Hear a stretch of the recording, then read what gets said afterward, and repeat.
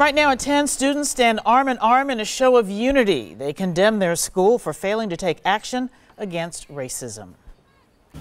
And it's not just saying the N-word in the hallways that's hurtful. It comes in many forms.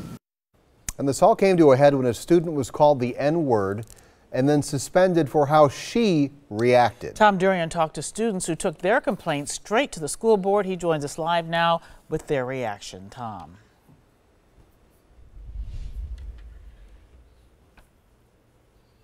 That it's nothing new and that the culture here at this school needs to change.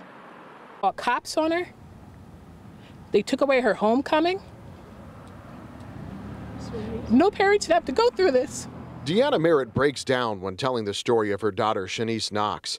Knox says she was suspended after a verbal confrontation with another student who used a racial slur. They said that to walk away when I thought I was in the right of confronting her about the N-word and that it should not be said to anyone at any time, anywhere. Knox told her story today, backed by other students who say the climate inside Greendale High is hostile towards minorities. We can't walk down the hallway every day without somebody saying a racial slur about us or saying something that is very disrespectful. Tonight, a group of students took their concerns to the school board meeting. It's sickening. It is. It's really sickening that we have to do all of this just to get your attention. That's Herbert Rosh's daughter. I have fear every day for my little girl that she has to go out and deal with this hate from complete strangers. Shanice asked that her suspension be overturned, but not before becoming emotional when talking about the discipline. I hope when you go to bed tonight, this is what you remember.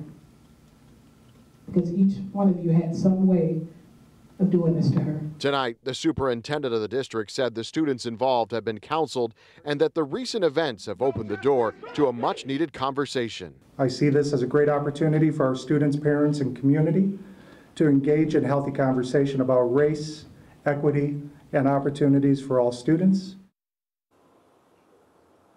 Well, in addition to the suspension being overturned, the students and the parents say they're going to be back here at every school board meeting until race and inclusion, a plan to deal with it, is offered by the district.